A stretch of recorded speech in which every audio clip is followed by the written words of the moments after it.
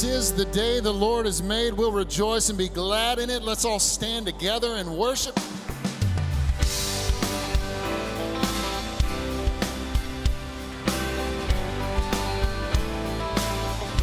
Come on, let's sing.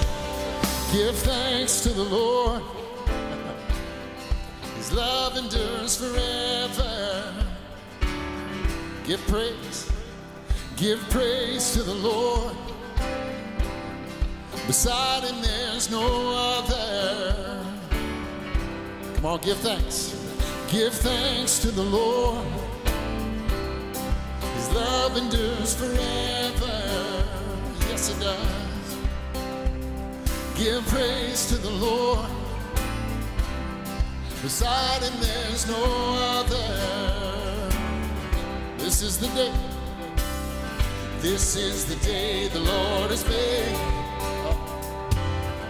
I will rejoice and be glad in. This is the day. This is the day the Lord has made. Oh, I will rejoice and be glad in. He brought us from mourning to dancing, from glory to glory. This is the day the Lord has made. What are we waiting for? Come on and praise the Lord. Hear the word of the Lord. There's freedom for the captive. Good news to the poor. And beauty for the ashes. Oh yeah. So what are we waiting for? What are we waiting for? We sing. This is the day the Lord has made. We'll rejoice and be glad in it. This is the day the Lord has made. Oh, I will rejoice and be glad in it. He brought us from mourning to dancing, from glory to glory. This is the day the Lord has made. What are we waiting for? Yeah. Come on and praise the Lord. Oh, praise the Lord, yeah. What are we waiting for? Oh, come on and praise the Lord. Oh, praise the Lord. I live to tell what the Lord has done. I live to sing of my Savior's love. I live because he is risen. Yes, he's risen. I live to tell what the Lord has done.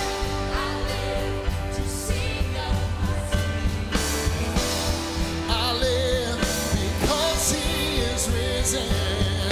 You believe he's risen? Say amen, yeah.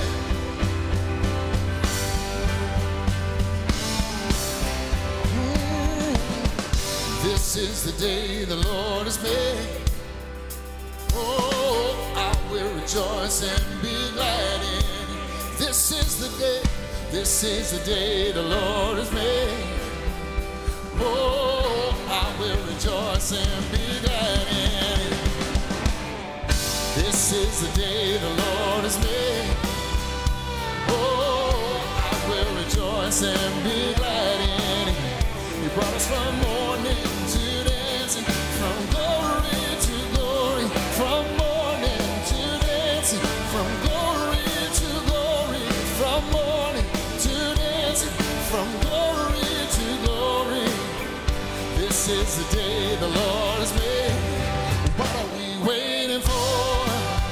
Yes, come on and praise the Lord.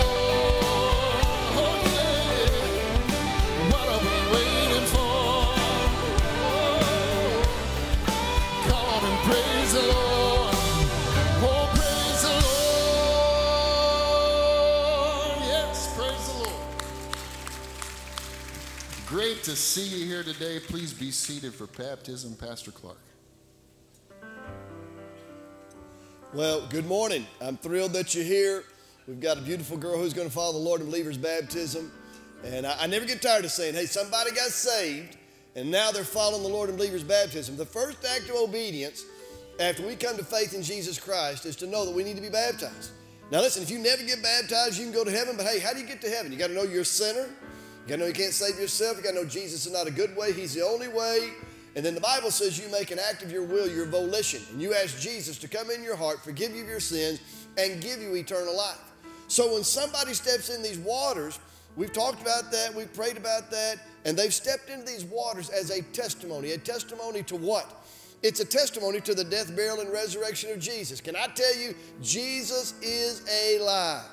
And may I say this, when somebody steps in these waters, they're now alive spiritually. Why?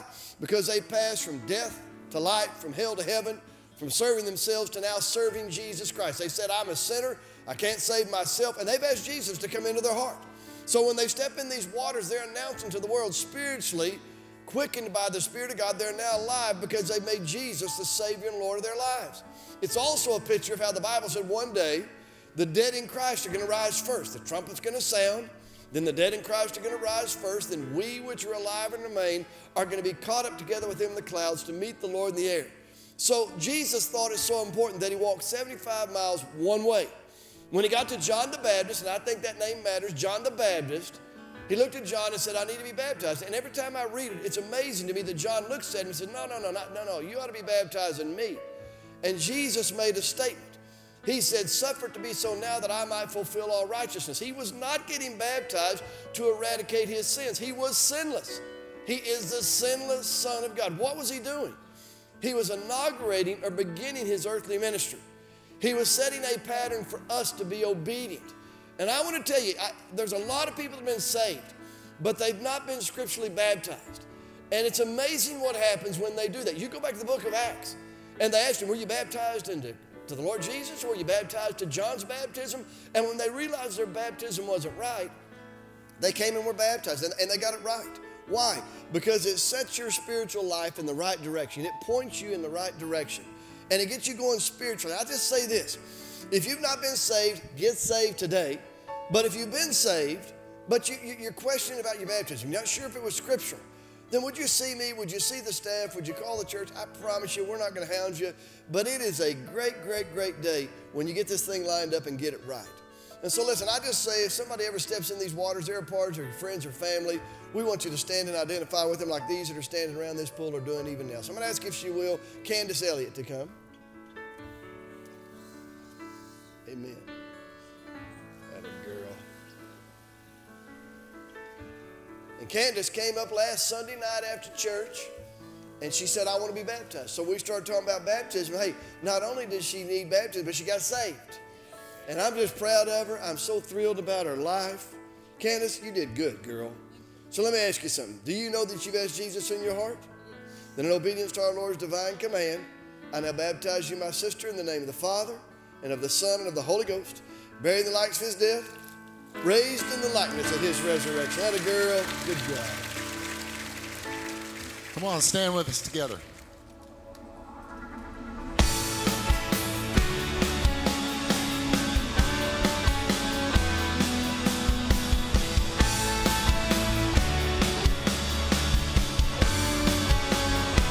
Come on, sing it out. I believe there is one salvation, one doorway that leads to life, one redemption, one confession. I believe in the name of Jesus Christ.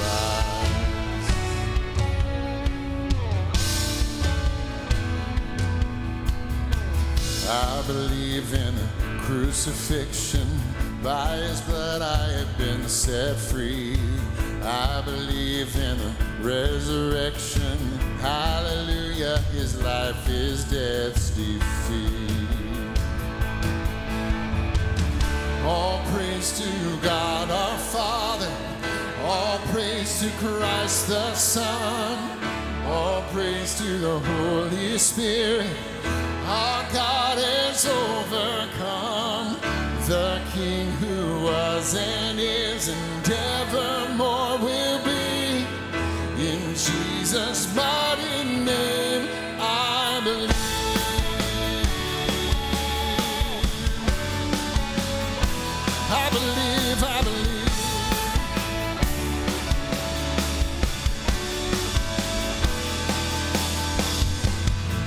believe in the hope of heaven. He's preparing a place for me, far beyond what hearts imagine, ears have heard, or eyes have seen. I believe that the day is coming. He's returning to claim his bride. Light the altar, keep it burning. See the Lamb who rose a roaring lion. Oh yes. All praise to God the Father. All praise to Christ the Son. Yes. All praise to the Holy Spirit. Our God has overcome. The King who was and is and evermore will be. In Jesus' mighty name I believe. Oh yeah.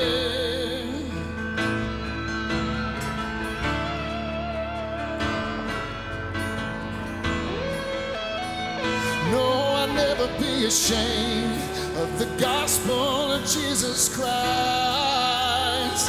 How could I ever walk away from the one who saved my life? No, I'll never be ashamed of the gospel of Jesus Christ. How could I ever walk away from the one who saved my life? No, I'll never be ashamed of the gospel of Jesus Christ. How could I ever walk away from the one who saved my life? All praise to God the Father. All praise to Christ the Son. All praise to the Holy Spirit. Our God has overcome. The King who was and is and evermore will be. In Jesus' mighty name I believe. All praise, yeah. All praise to God our Father. All praise to Christ the Son. All praise to the Holy Spirit. Our God is overcome. The King who was and is and evermore will be. In Jesus' mighty name I believe. Yes. In Jesus' mighty name I believe.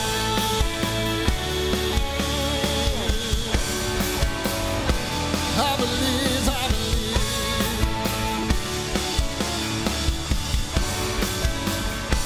I believe, I believe. Yes.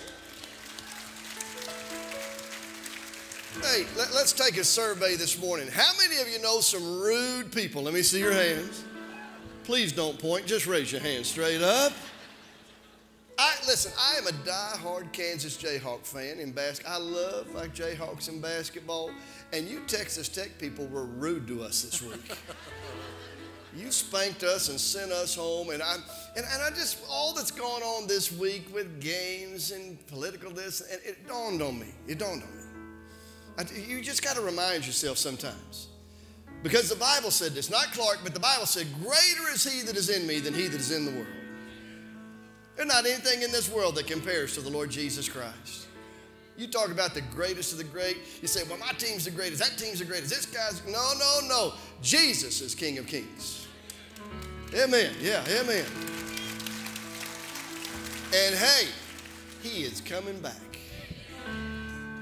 So you say, what are we doing in here this morning? We're getting ready for him to come back. And here's the deal. When we know he's coming back, we live different. You remember when your parents would leave the house and they'd tell you to do something, and like 3 minutes before they got back, you started working on it? How many know that? Well, he's coming back. There's not one thing left biblically for him to come back. We've got to be ready. This service helps us to get ready for that. And so I want you to be ready.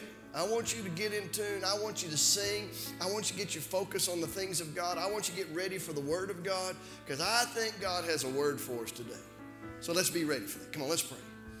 Father, I want to thank you for every good and perfect gift. And God, I want to thank you for these that are here today that have made being in your house a priority. I thank you for them. I thank you for their lives. God, if there's somebody here not saved, I sure want them to get saved today. And God, if there's somebody who just has a special need, God, you can meet that need, and I pray you would. We've got men in our church that are hurting, men in our church that are sick. God, I pray you'd remind us that our hope is not in this world, our hope is in eternity. God, we have a sure word from heaven that tells us that eye hath not seen and ear hath not heard, and neither hath entered into the heart of man the things that, God, you've prepared for us. So, God, in Jesus' name, meet with us today. Let us worship, let us sing, let us exalt Jesus. And, God, let us make eternal decisions. And in advance for everything you're going to do, we're going to thank you and praise you for it, because it's in Jesus' mighty name we do pray. And good and loud now, everybody said, come on, let's shake hands.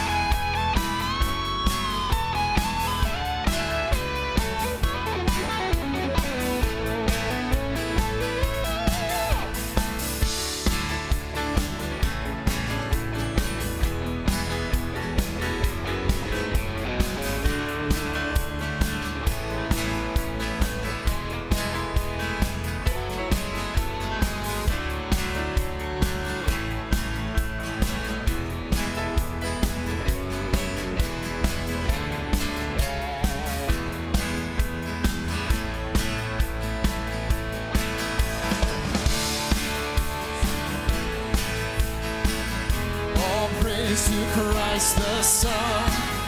All praise to the Holy Spirit. Our God has overcome. The King who was and is and evermore will be. In Jesus' mighty name I believe. In Jesus' mighty name I believe.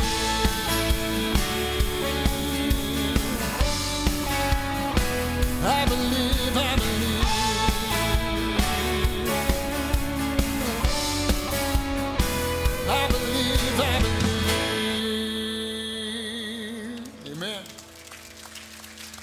continue in worship.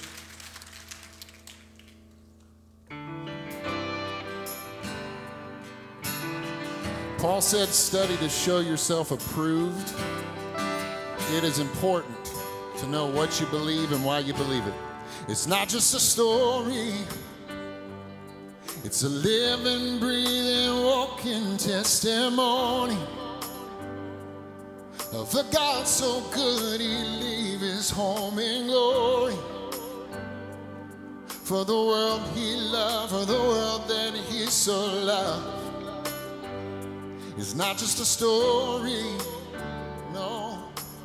I believe in the life of Jesus. I believe that he conquered death. I believe in the resurrection. I believe he's coming back again. I believe that his Spirit's with us. I believe that he gives us power. I believe that he is the Son of God. I believe it. I believe it. I believe it. I believe it. I believe in the life of Jesus. I believe it. I believe it. I believe it. Yeah, I can't deny it. If I said I got here on my own, I'd be lying. 'Cause my eyes have seen the goodness of the Father. We're the ones he loves, we're the ones that he so loves. Yeah, I can't deny it. No, saying I believe in the life of Jesus. I believe that he conquered death.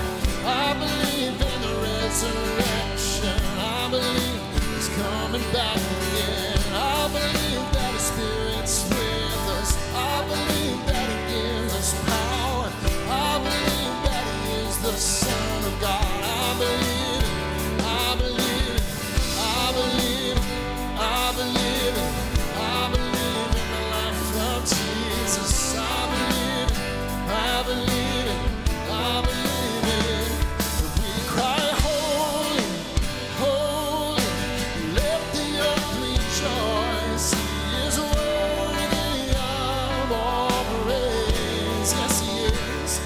We cry, holy, holy, let the earth rejoice. He is worthy of all praise. I believe in the life of Jesus. I believe that he conquered death. I believe in the resurrection. I believe, I believe. I believe that his Spirit's with us. I believe that he gives us power. I believe that he is the Son of God. I believe, I believe it. I believe it. I believe it. I believe in the life of Jesus. I believe it. I believe it. I believe it. I believe it. I believe it. I believe in the life of Jesus. I believe it. I believe it. I believe it.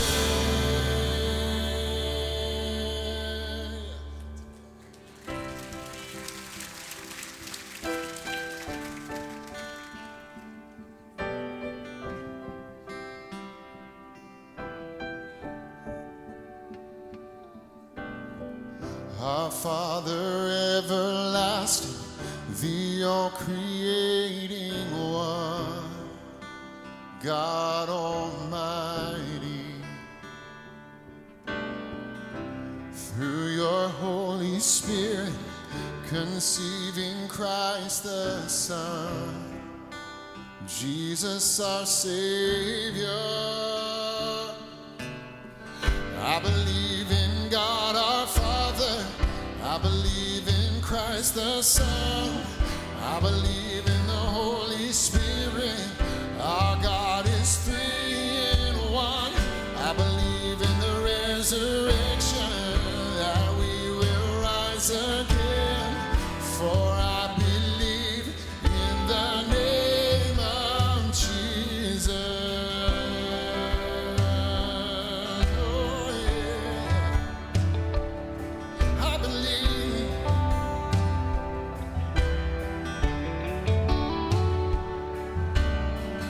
our judge and our defender, suffered and crucified. Forgiveness is in you. Thank you, Jesus. Descended into darkness, but you rose in glorious light, forever seated high.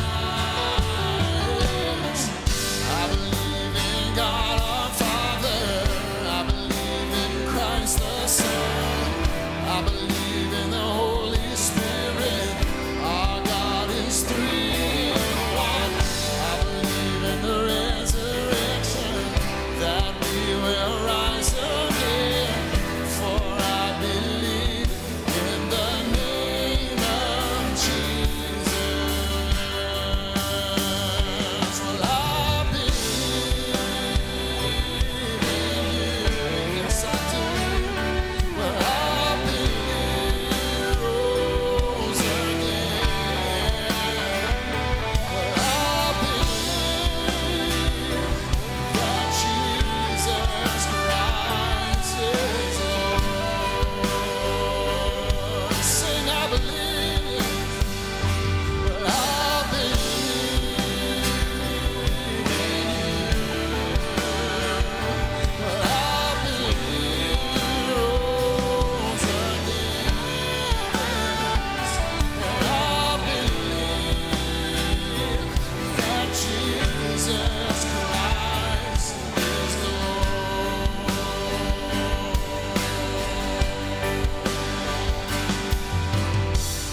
I believe in God our Father, I believe in Christ the Son, I believe in the Holy Spirit, our God is three in one. I believe in the resurrection, that we will rise again, for I believe in the name of Jesus.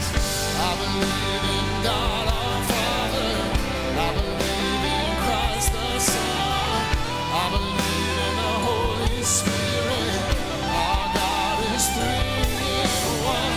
I believe in the resurrection, that we will rise again, for I believe in the name of Jesus.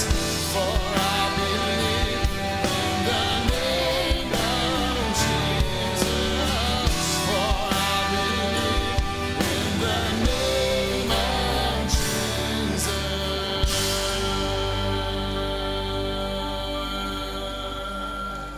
Yes. Thank you, Lord. We believe. Amen.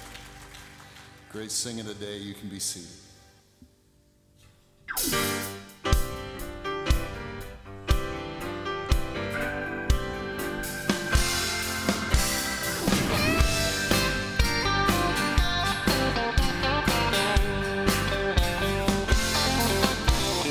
Like Daniel in the lion's den, helpless and afraid. Like Paul and Silas in the cell, bound and locked away. Sitting in the darkness of the prison I had built, I was sick of all my sin and haunted by my guilt. Then somebody came and shattered all my chains, tore down all my prison walls. Jesus is his name. I've been set free from the cell that used to be my home, free from all the memories of being all alone. I'm headed for the future, forgetting all my past. The set me free now, I'm free at last. Sitting there in Alcatraz, lost and so confused. I'd given up on hearing even one bit of good news. My strength was slowly fading, depression setting in. That's what Jesus needed to make his way right in. The walls began to shaking when he came down to me, and I knew that I was rescued, 'cause he gave me the key. I've been set free from the cell that used to be my home, free from all the memories of being all alone. I'm headed for the future, forgetting all my past. The set me free now, free now.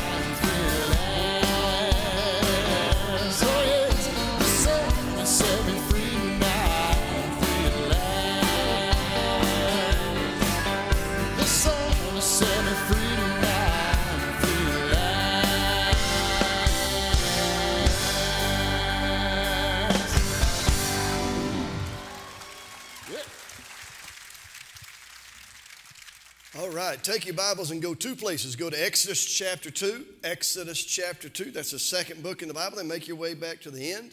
Somewhere by Revelation, you're going to find the book of Hebrews. And I want you to go to Hebrews chapter 11. So Exodus chapter 2 and Hebrews chapter 11. Let me just say this. Here in a week or so, we have another new members reception. If you've not signed up to be a part of that new members reception, would you please do that today?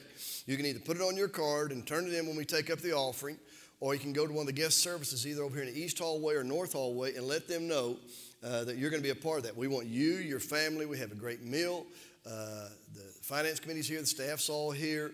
We have some of the Sunday school teachers that are here. So you come be a part of that. And if your family is a new member and you've not been to one of those, then this is for you. You will be glad you came. You're going to get a lot of information.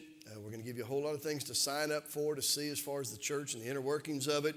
And then also, we want you to come be a part of that because it's a great way to connect with folks. It's a great way to meet some folks and know who the staff is, finance committee, what have you. So, and then all the other guests will be here. So I want you to be a part of that. And then tonight we're making our way through the book of Revelation. And we're doing the 15 things that make their way to the end of the age. I keep saying it. We're at the end of the age. I'm telling you, Jesus is coming. Amen. And so tonight we're going to be talking about the marriage supper of the Lamb. I want to tell you, I think that involves fajitas and enchiladas. If not, I'm going to be gravely disappointed. If we get up there and it's liver and onions and salmon patties, I'm going out of there. I'm just telling you, I'm out. But I don't think God would do that to us, okay? So you just be ready. We're going to talk about that tonight. We just got done talking about how there's a judgment, a bema seat, and that's where you get your rewards. We talked about that last week. And then this week we're going to talk about the marriage supper of the Lamb, when it takes place, where it takes place, why it takes place, why it ought to matter to you. We're really making a big deal about Sunday nights. Sunday nights are our best service. I will just tell you, if you'll ever come one time, you'll know why I keep promoting it, why I keep talking about it.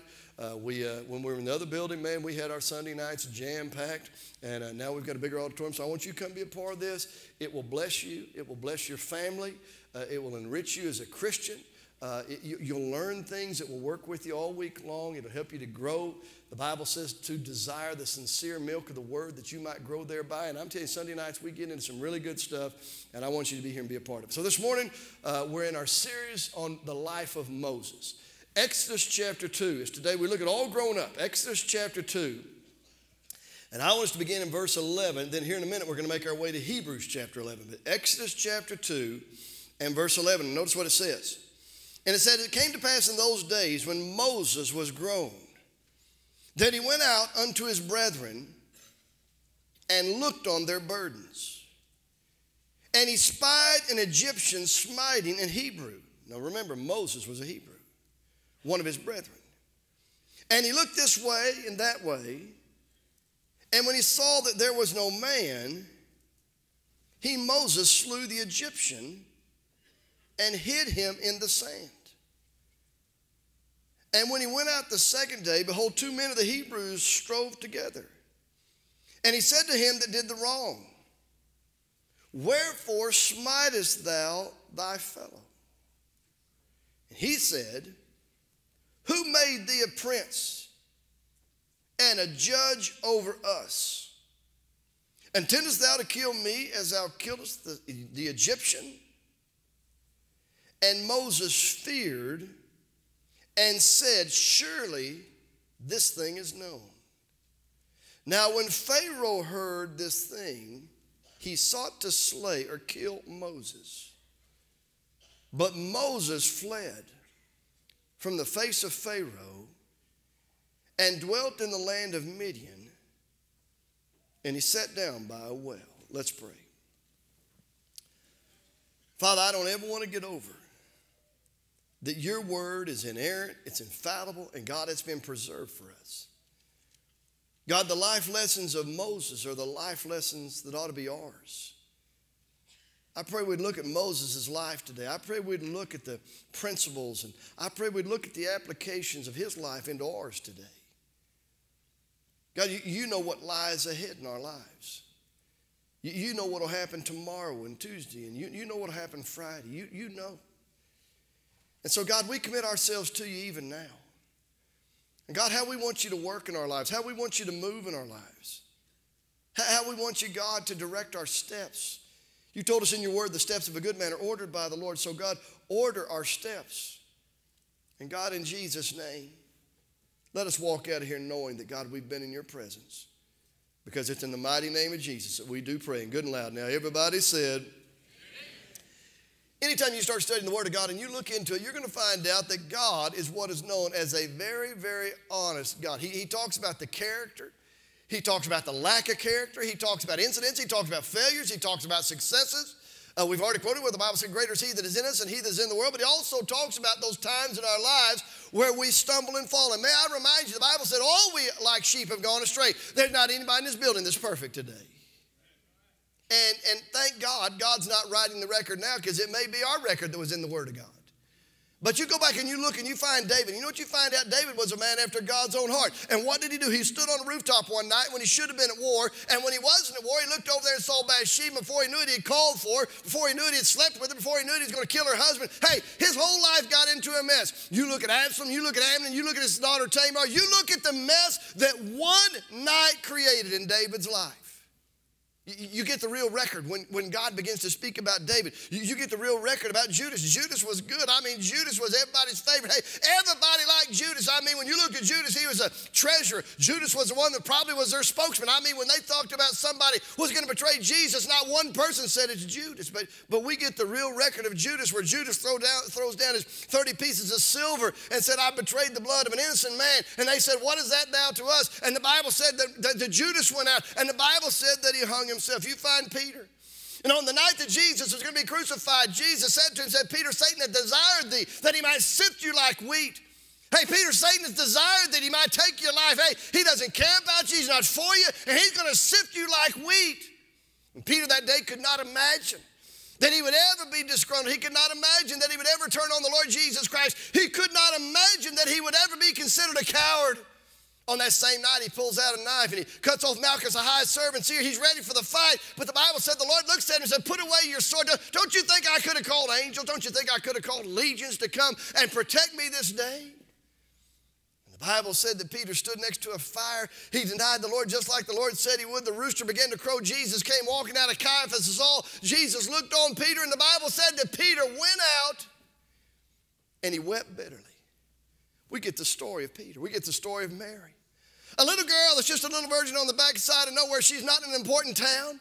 She's in a military town. She comes up expecting. The angel of God said he's going to overshadow, the Holy Spirit's going to overshadow you. You're going to have a child like nobody's ever will and never has had a child. And you're going to be a virgin that has this baby Jesus. And she said, how can these things be, seeing that I know not a man?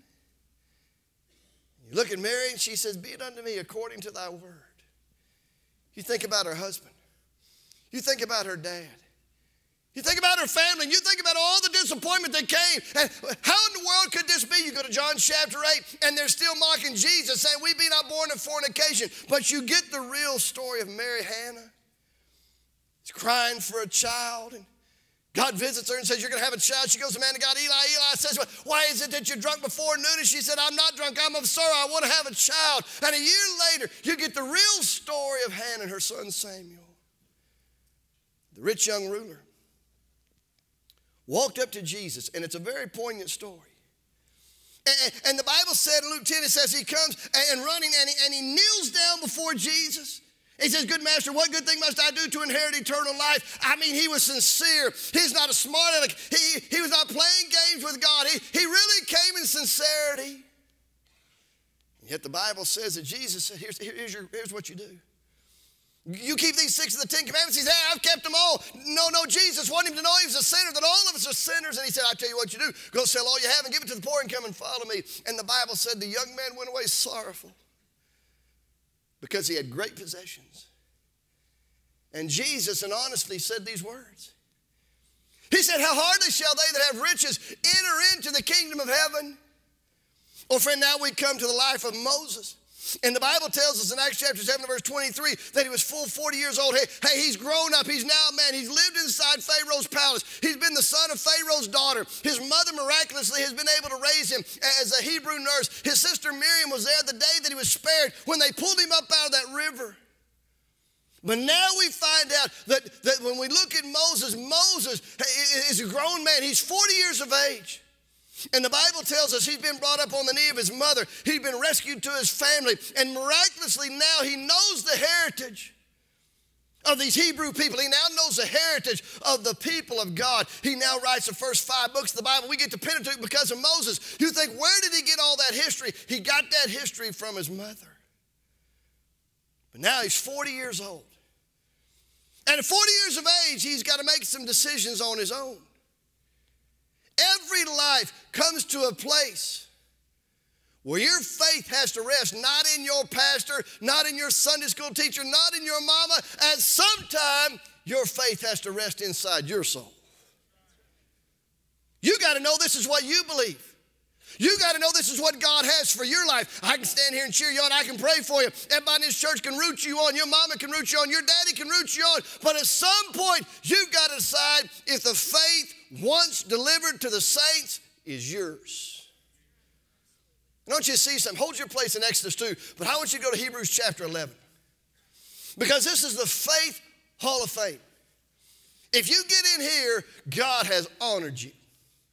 If you get in here, God knows your past, your present, your future. God knows what he wants to do with your life, and you find out these people are people of faith. Verse 1 says, now faith is the substance of things hoped for. It's the evidence of things not seen. Verse 6 says, without faith, it's impossible to please God. For he that cometh to God must believe that he is, and that he is a rewarder of them that diligently seek him. Verse 4 says this, he or she being dead, they yet speak. Moses' life speaks to us. If you're there, Exodus chapter 11, look at verse 24. Because in verse 24, here's that word, by faith. Everything you do in life is by faith. You say, well, how'd you get here today? You got here by faith. What is faith? It's the substance of things hoped for. It's the evidence of things not seen. Faith doesn't make sense to us. And faith does not make sense to the world. Can I get an amen on that? Well, what does Proverbs say? It says, lean not unto thine own understanding, but it says, in all thy ways acknowledge him, and what? He shall direct thy paths. What does the psalmist say? The Bible said he knows our down sitting or uprising. He knows our thought afar off. The Bible says he will order the steps of a good man or a good woman. How do you get your steps ordered? How do you get your life together? You got to live by faith. And listen, faith never makes sense. Faith is the opposite of our reason. You see, our reason says, well, I'm going to heaven because I'm good. And bad people go to hell. No, people that go to heaven are not people that are good, and people that go to hell are not people that are bad. People that go to heaven are people that know Jesus Christ. How do you do that? You do it by faith. Now, wait a minute.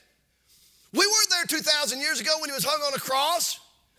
We were there 2,000 years ago when he came walking out of that grave, and may I say, praise God, he came walking out of that grave. I'm the resurrection. I'm the life. He that believeth in me, though he were dead, yet shall he live. And whosoever liveth and believeth in me shall never die. And then he said, do you believe that? How do you believe that? You believe that by faith. There's a lot of people. If I read Matthew chapter 7, there's a lot of people that are going to stand before God one day, and he's going to say, depart from me. Wasn't it they were bad people?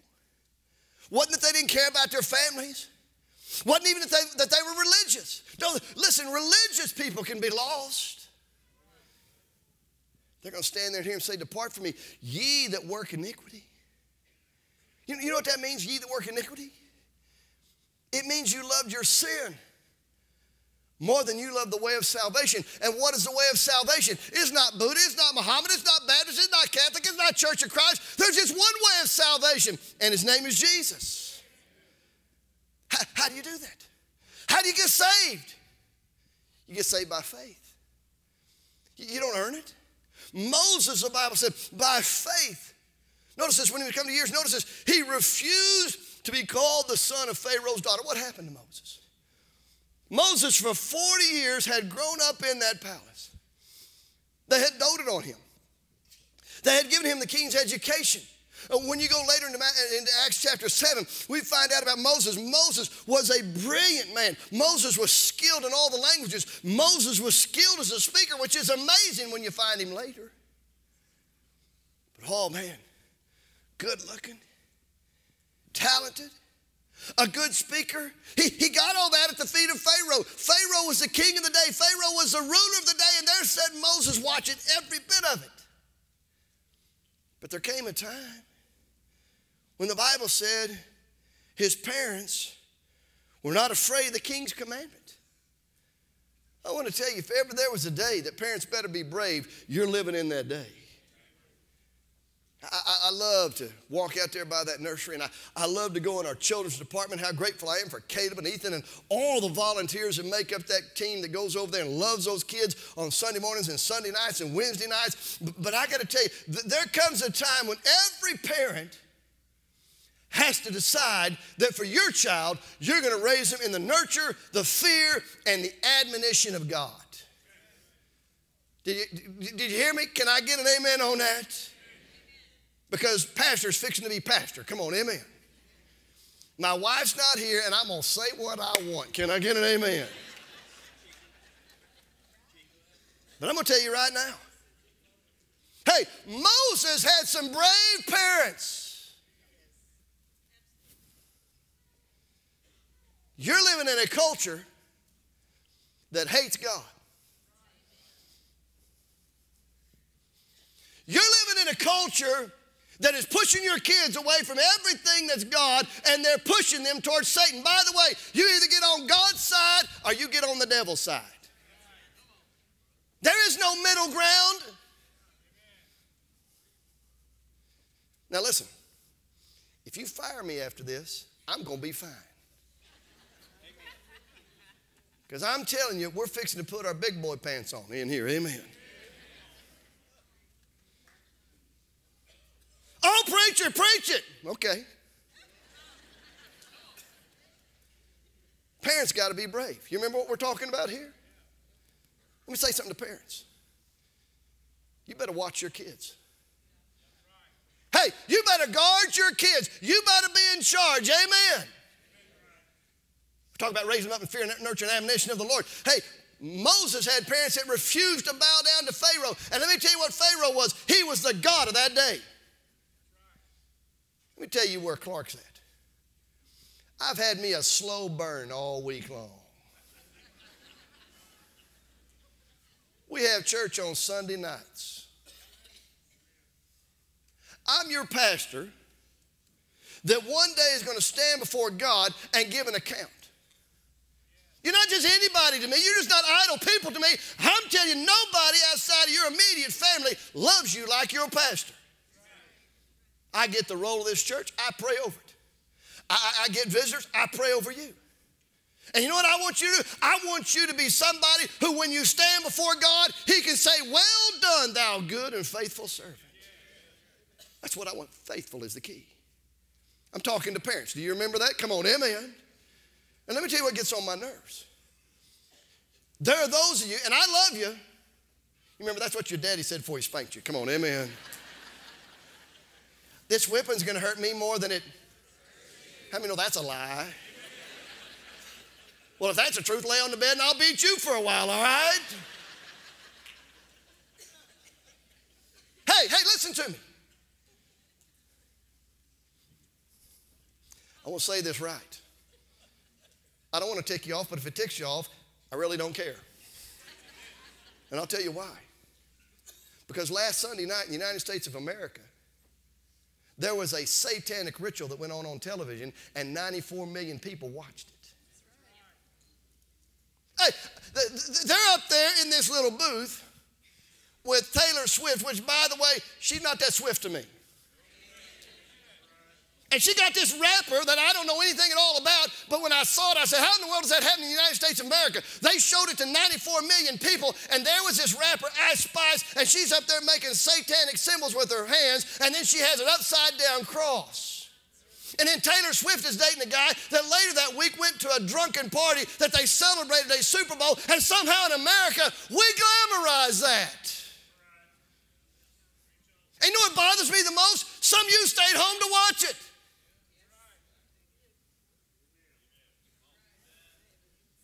Well, I'm not coming back. Well, you don't come now.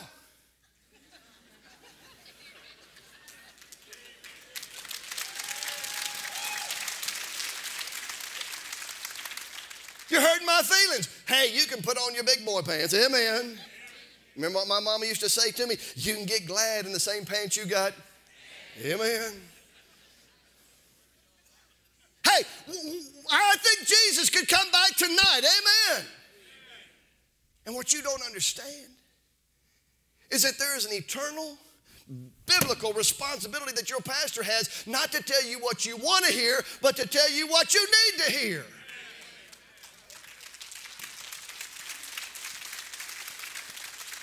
And if that's true for me as the priest of this place, hey, I got news for you, dads. You're the priest of your house. Is that what you want for your kids? To be drunk in public, to be vile, to be flashing satanic symbols? Is that what? No, that's not what you want. Then let me give you a heads up. Stop promoting it. Say, as for me and my house, we're going to serve the Lord. Something happens when you do that. Something miraculous happens when you say, hey, I'm on God's side. I don't care where Ash Spice is at. I don't care where Swift is at. I don't care where Kelsey's at. I'm going to get over here, bless God. I'm going to be on God's side if it's just me and my family.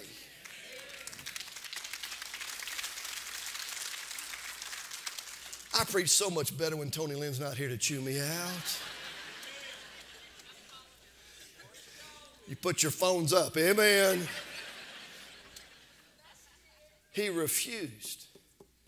He refused. Look at that next verse. Look at verse 25.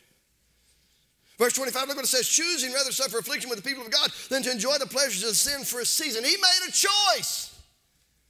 And he chose God's side. And there's pleasure in sin. Did you not know that? But it's only for a season. I've got stories. I've got stories that I can tell you from here till midnight.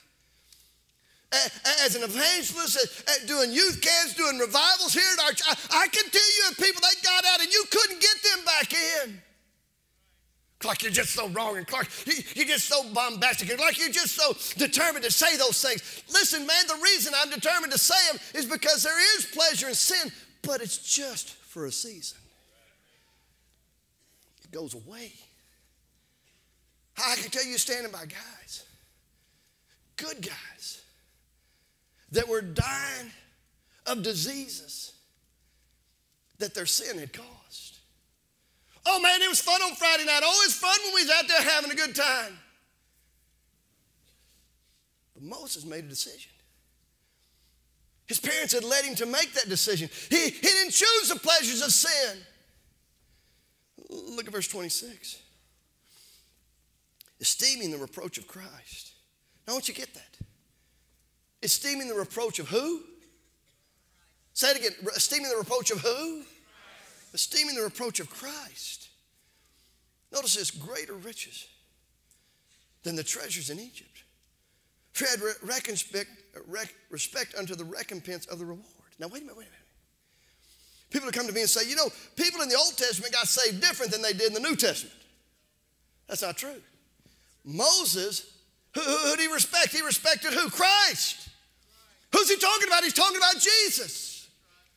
He gives us the first 5 books of the Bible. He gives us Genesis, Exodus, Leviticus, Numbers, Deuteronomy. And you're telling me he was living for Christ? Can I tell you, they got saved looking to the cross, and we get saved looking back to the cross, but we all get saved by grace through faith in Jesus Christ. And did you get that? That word recompense and that word reward. You know what it means? It means he made a decision. We've already gotten where he's chosen. We've already gotten where his family was there beside him. They trained him up in the fear, nurture, and admonition of the Lord. But he realized that this world is not my home. I'm just passing through. Do you remember when Jesus had fasted for 40 days? And when he came out, the devil accosted him, and 3 different times he accuses him. 3 different times he tries to give him a temptation. By the way, he was tempted at all points like as we are, yet without sin. But you remember what he did? He said, hey man, I'll take care of you. Hey man, look up and look at what I can give you. I have never understood why the devil tempted Jesus with that, because Jesus owns it all. But I think to myself, If Satan will do that to Jesus, won't he do that to us? You have no idea. This church is not a hobby for Clark and Tony Lynn. It's our life. And I don't want to make you mad. I don't want to run you off, but I'll tell you what I want. I don't want a big church because God's not impressed with a big church. God's impressed with a holy church. With people that love him. Who desire the sincere milk of the word. Who desire to grow that they might know Jesus better, that they might know the word of God better. You go back to, he said, wait a minute. What we have right now, it's going to fade away. I don't know if you'll remember this name.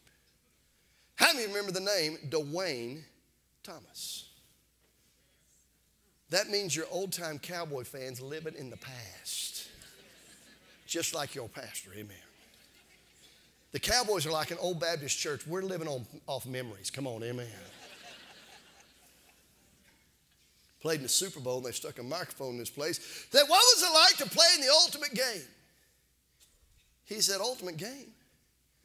He said, they going to play it again next year? And the reporter said, yes. He said, it's not the ultimate game. It's just a game.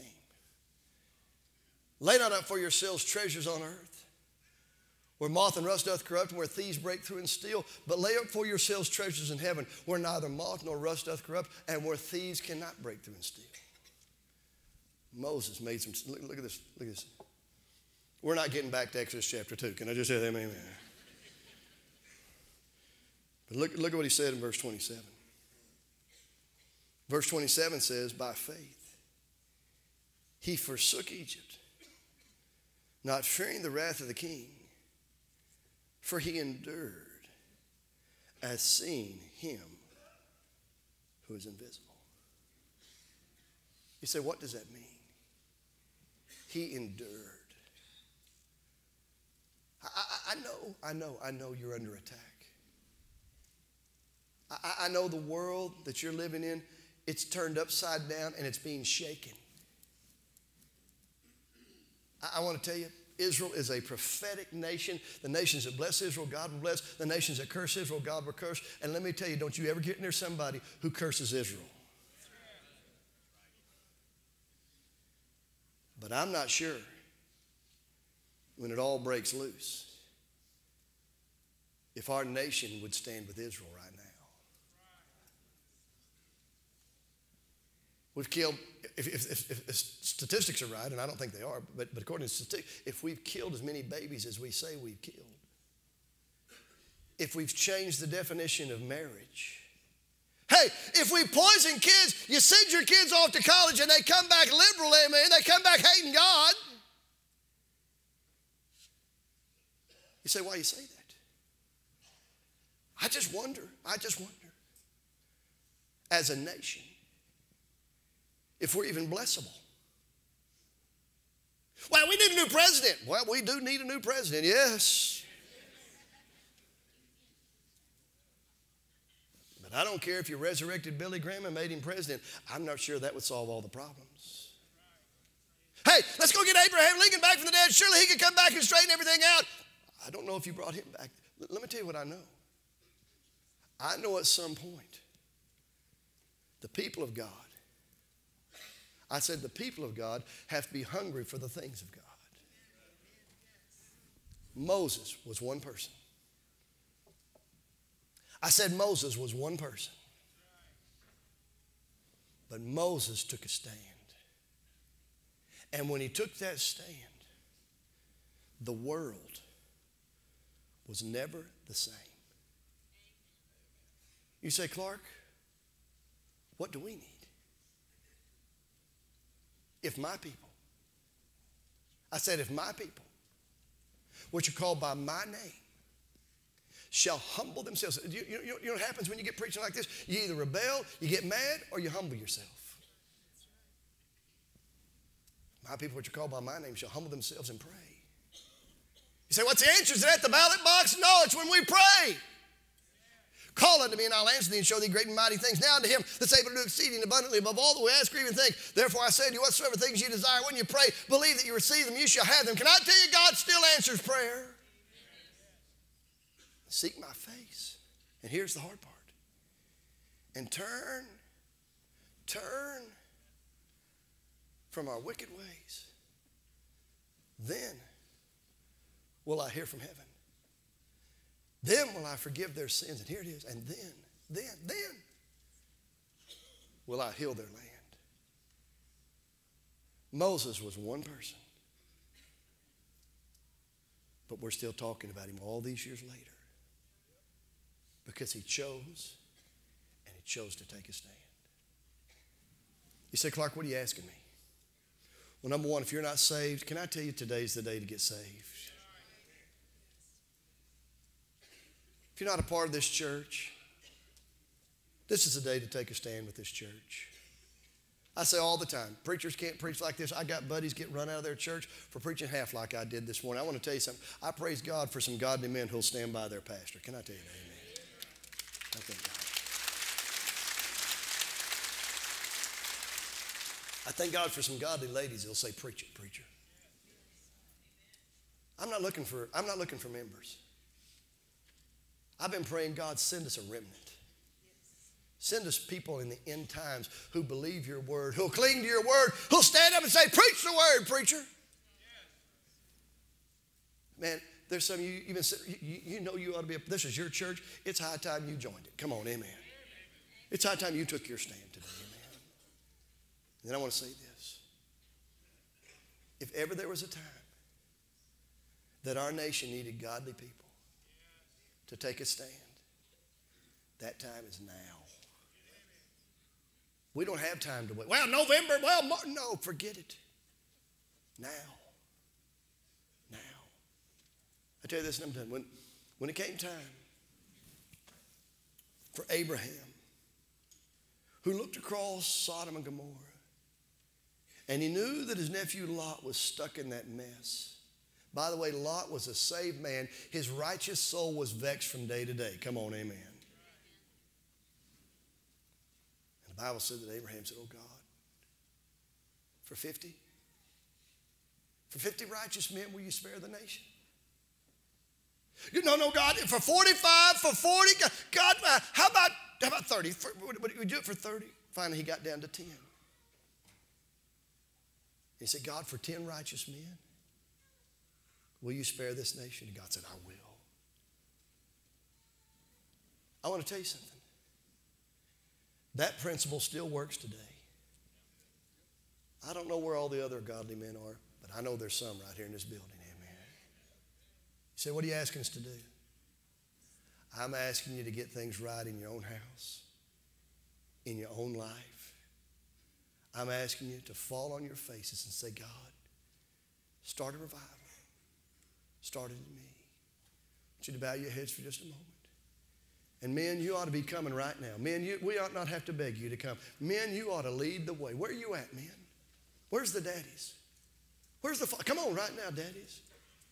You don't need Clark to milk an invitation. Come on. Where are the men that will fall on these altars? Where are the men that will say, I'm going to stand with what's right? Where's the men that will say, I'm going to stand for God? We're not singing, we're just playing just. Come on, where are my godly men? Where's the 10 righteous men? Where are you at, Daddy? Where are you at, young man? Where are you at, high schooler? Where are you at? Come on. Come on. Amen. Amen. Amen.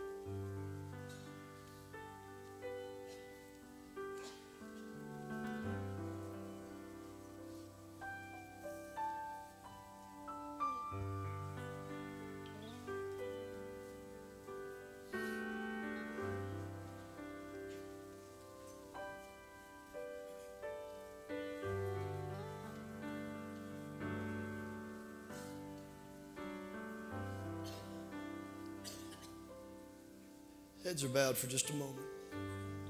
If you need to be saved, the staff's going to be down front. Would you come take them by the hand and say, I want to be saved? If you need a church home, and you need a church home, everybody needs a church. God set it up that way. You hadn't joined, come on, today's your day. And I just felt like the men ought to lead the way, but I want families to come now. I want ladies to come. It's not exclusively to men. You've got to have you godly ladies. You've got to have you godly teenage girls. You need to be saved, or if you need to join this church, I want you to come. Father, in Jesus' name, let this be the hour of decision. Let this be the hour when, like Moses, we refuse some things, and we choose some things. And I pray we'll fall on these altars. I pray we'll come to say, I'm joining this church. This is my day, I'm getting saved.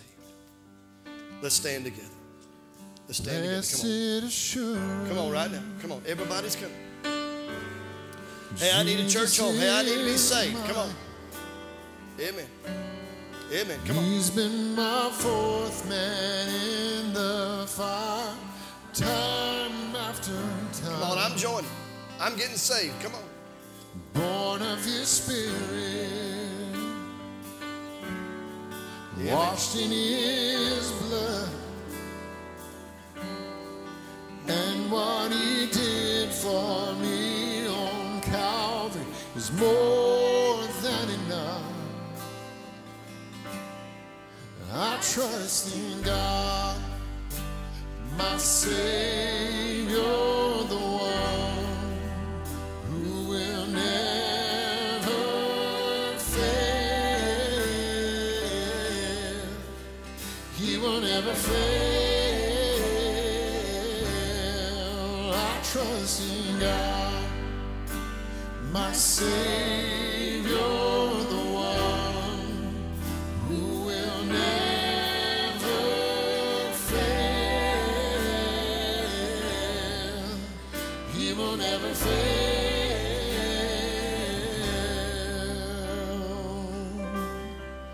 Perfect submission, all is at rest. I know the author of tomorrow has ordered my steps. So this is my story. This is my song. I'm praising my risen King and Savior all the day long. I trust in God, my Savior, the one who will never fail. He will never fail. I trust in God, my Savior, the one who will never fail. He will never fail.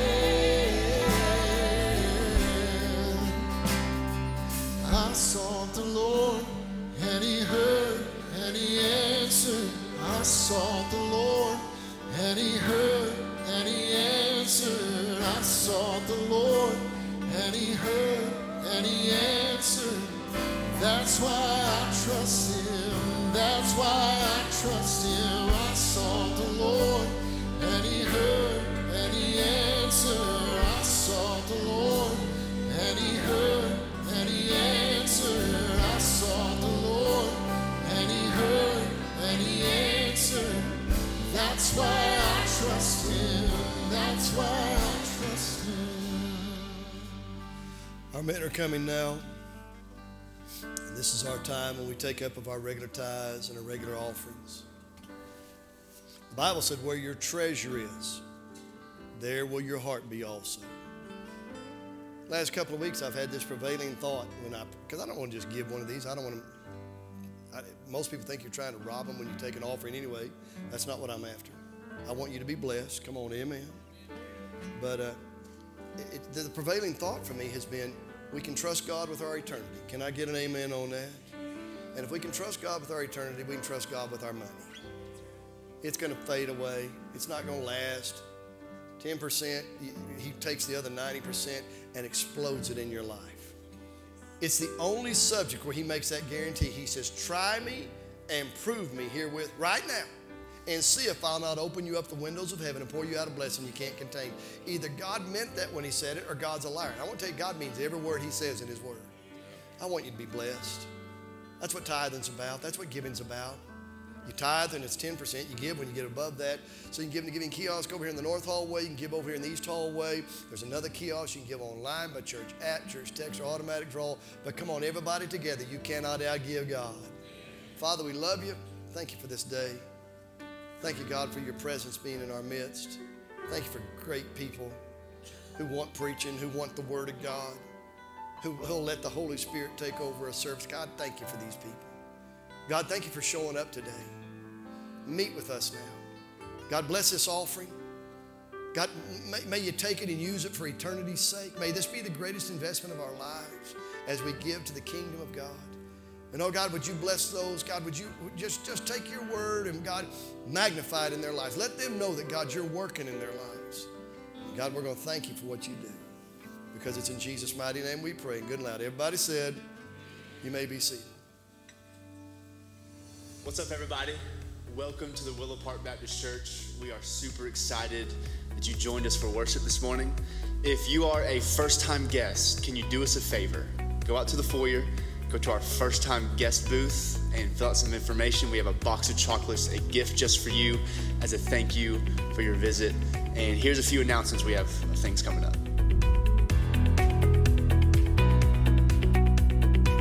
Tomorrow, on Monday at 6:30, we have Divorce Care and Grief Share that meets. If you have any questions about this, you can go see Lori Sadler or to our guest service booth, and they'll be sure to help you out. Every Wednesday night at 6:30 p.m., we have our connection classes that meet together. We are going through the book Continue by Dr. Paul Chappell. It is just fundamental things that we believe and why we believe them. If you come, it'll benefit your faith greatly. The youth through the adults are going through that book, but we also have kids that meet as well. So be sure and join us at 6:30 p.m. on Wednesday nights.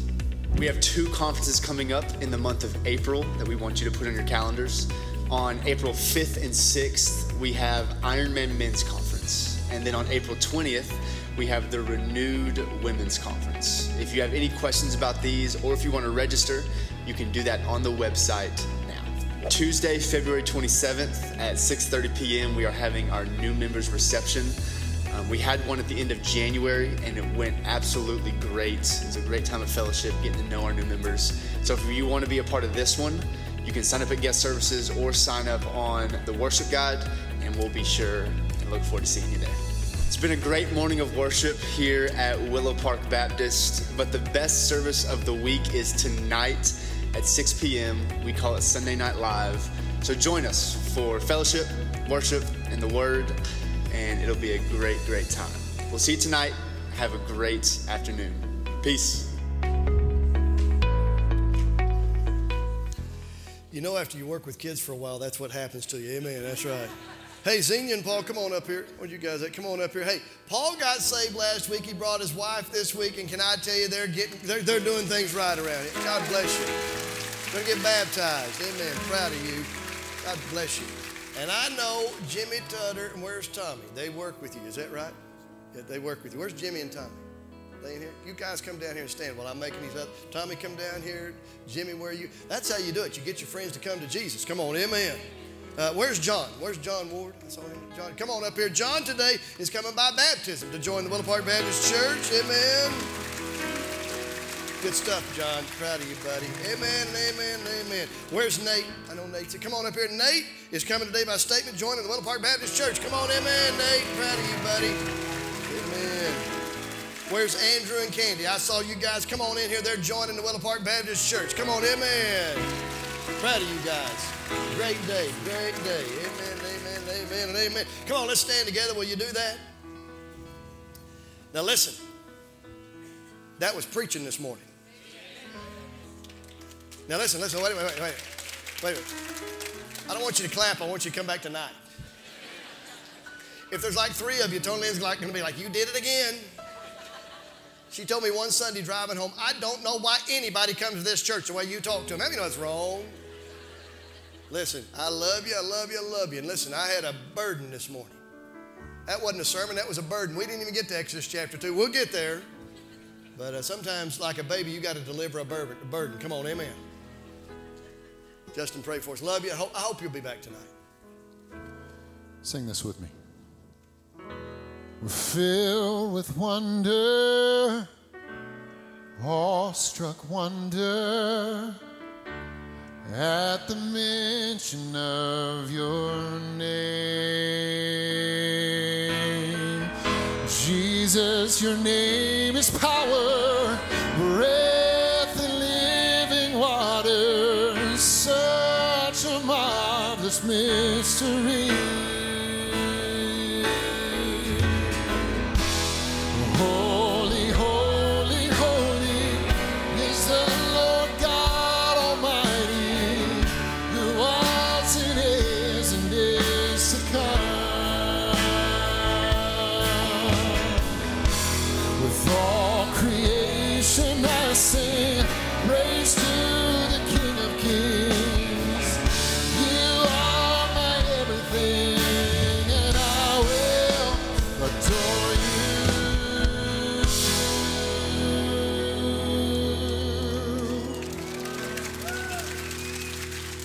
Father, we love you so much, and we love you because of your great love for us. We thank you for the privilege, and we can't stress that lightly enough, the privilege to be in your house today. We thank you for the move of the Holy Spirit. We thank you for salvation. We thank you for those that have been added to our church today. And God, we can leave here today saying it's been a great day in your house. Go with us as we go our separate ways, but God, bring us back tonight for a full house for Sunday Night Live. We're excited to see what you're going to do through us. It's in Jesus' name we pray. And all God's people said, amen.